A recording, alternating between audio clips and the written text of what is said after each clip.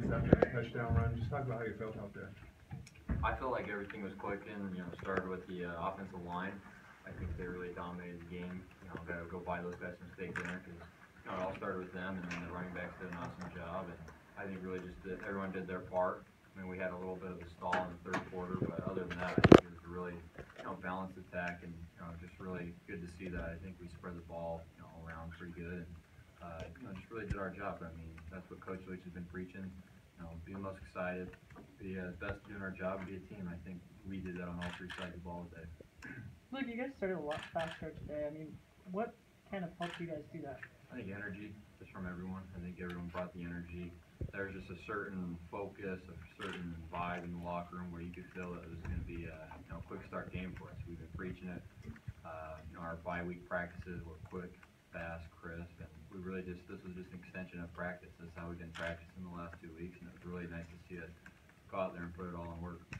Two really big wins after two disappointing losses. Are you guys found the team you thought you would be in preseason? Yeah, we got a lot of work to do, but we're taking this Pac-12 play as a new season. So right now we're 1-0. We got a great opponent in Stanford coming up. We got obviously we got a lot of corrections we got to go make, but there's a lot of positive, and I think we're going to learn from it. And hopefully, I think last year what we did a real good job was getting a week better. Hopefully we continue to do that. Seems like we have so far, but we just got to get a week better each week.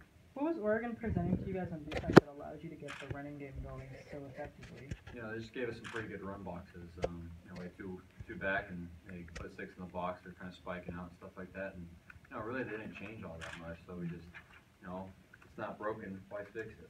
And that was kind of the mentality we had. I mean, and then when they did give us throwing opportunities, we took advantage of stuff like that. But I think there was one drive, it's just pretty much hand off, and then celebrated really hard at the end. And probably the most tired I've ever been. But no, it's fun to see. It's just fun. It's a real balanced attack, and I think everyone had fun out there. Luke, in the second half, when you guys really started to pound the ground, how did you keep yourself and the receivers in rhythm for the passing game? Just on the sideline, talking to them, just saying, hey, if they switch it up, we're going to get back to it. And obviously they didn't really switch anything up, so we just kept running in it. But I think our receivers did a nice job of keeping their focus. And I think I throw like 1,000 balls on Saturdays because anytime there's a TV timeout, just try to keep it warm. So that's what I was doing. Those three guys are pretty energetic, and they're always in this sort of running back competition with each other. Does that energy sort of kind of spread throughout the offense when they're in a groove? Yeah, I think, when they're in a groove, we're in a groove. And I really think when the offensive line is in a groove and they're dominating and doing what they need to be doing, that as an offense, we are just flowing. It all starts with them. I mean, they play outstanding today. When they're going, we're going. And I think, those 3 running backs we got to go, maybe they got to pay for the steak dinner, but it's whatever. These last couple of weeks, is this kind of like just what the doctor ordered, getting the offense going, a couple of 50-point games, kind of proving to everybody, proving to yourself that you guys, are able to go out there and put up the numbers that are expected?